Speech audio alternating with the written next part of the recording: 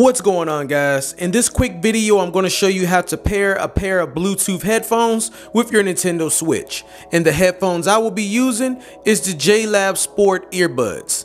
Okay, the first thing you want to do is make sure your headphones are ready to pair.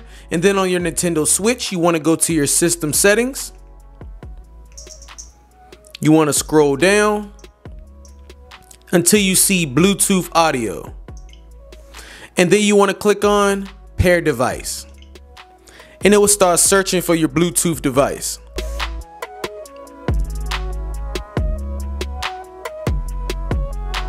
And there they are, JLab Go Air Sport. Click on your headphones and it will connect Bluetooth audio. Connected to Bluetooth audio. Okay. And there we are. We're good to go. We are now connected.